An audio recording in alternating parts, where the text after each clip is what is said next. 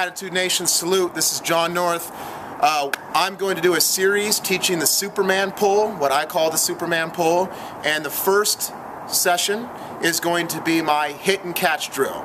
I invented this drill, I love this drill, and this is the first step in learning how to correctly Superman pull, like I always, like my crazy mind always talks about. Some people are kind of like, what's he blabbing on about? So now I'm going to do an instructional video. Making contact with the bar, in my opinion, is the most important part of the lift, is the finish portion, striking the bar with the hips. I teach there is no arms in weightlifting. They are just cables. All they do is hang. There is no traps. Nothing happens besides the hips coming through and that beautiful arched angel that happens when you finish, okay? So here we go. All I'm going to do right now is the hit portion. Once I get better at the hit portion and I get that rhythm and I feel the hit, then I'm going to go under, okay? What I'm going to do is I'm going to stand up in the snatch position. I'm going to get into step one, okay? The Penlay step one. All right, shoulders back, bend the knees just a few inches. The bar is completely into my hips. It is not going to roll down my thigh, okay? Right in the power position, I'm actually pushing back against the bar. Now, I'm going to put some space in between my hips and the bar, and then I'm going to push the bar back as hard as I can at the same exact time my hips come through. Once I make contact with the bar, you're going to hear it rattle. The reason why it's rattling is because my arms, my traps, and everything is completely relaxed. Here I go.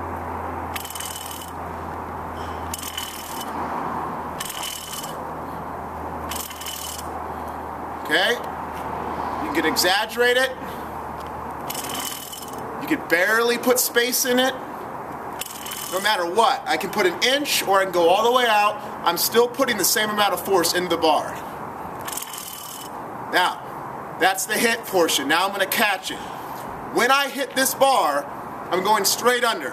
I'm not, my arms are completely out of service. Under. Okay, one more time. Under. Hit and catch. I'm not even moving my feet. Under. Now you can,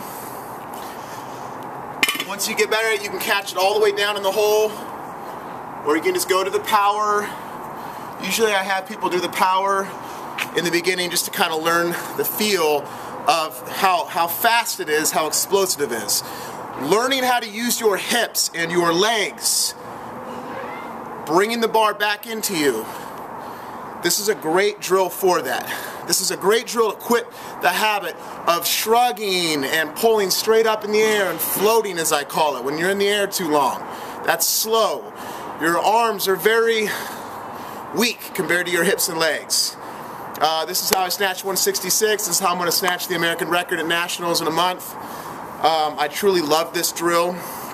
You could also do it from different steps of the Superman pull that I'm going to talk about next week, when I go from step 2, then we're going to go step 3, and then we're going to work on the actual Superman pull.